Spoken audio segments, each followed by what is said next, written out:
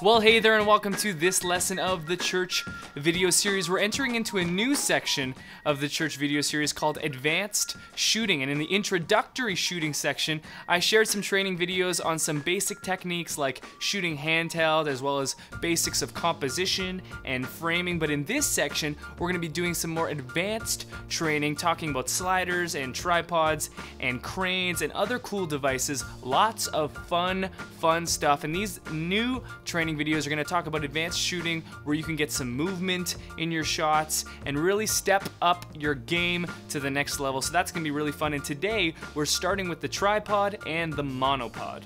Starting with the tripod.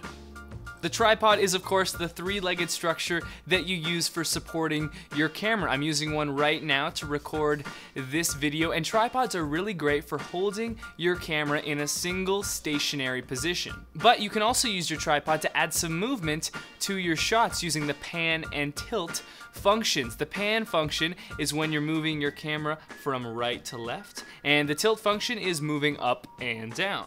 Now, to do this well, you're going to need a good tripod head, and there are plenty of lists and good debates out there about what the best tripod head for your camera is. But the one thing that you need to know is that you're going to need what's called a fluid tripod head. A fluid tripod head has fluid inside of it that ensures that all your movements are perfectly and evenly paced. And without this, it's going to be up to you to ensure that all your movements are perfect and even, which is quite impossible. And that's why you need a fluid head to get great pan and tilt motions. So go out there and get yourself a fluid tripod head that's quality and affordable. The one that I use is the Manfrotto 701H DV. It's pretty affordable and it's perfectly functional and works well for everything that I've asked it to do so far. Using a tripod is fairly simple, of course. The first thing you're going to do is extend the three legs so that you can balance your camera properly. And the cool thing is that most tripods come with a little balance bubble level so that you can get your camera perfectly balanced and perfectly level using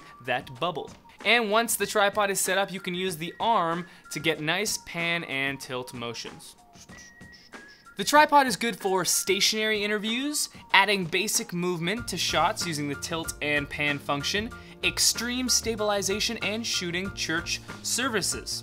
But the tripod is bad for on-the-run portable shooting. Now let's discuss the monopod. Moving on to the monopod is the same as a tripod, except instead of three legs, it only has one.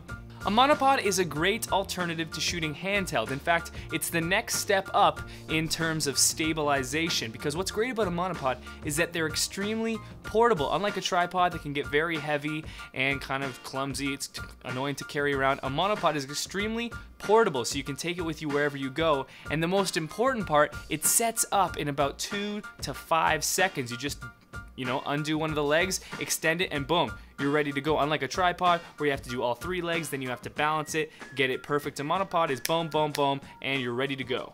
Now, I've learned everything I know about monopods and using them to shoot video from a company called Still Motion. So instead of regurgitating their material, I've included a link to one of their tutorials in the notes for this lesson, so check that out. The tutorial is so good. Monopods are good for stable shots that can be set up in seconds, close-ups with minor movements, and getting multiple angles very quickly. Monopods are bad for shooting church services and shooting stationary interviews. So there you have it, the tripod and the monopod, a couple tips for each one, using them to get some nice movement in your shots. And in the next lesson, we're going to be talking about using the shoulder rig and the Steadicam, some very fun and exciting things. So I'll see you in that lesson. If you're not already a subscriber to Pro Church Tools, go and do that. You'll gain access to the Pro Church Toolkit that is exclusive to subscribers. And hey, thanks for watching. I'll see you guys in the next one.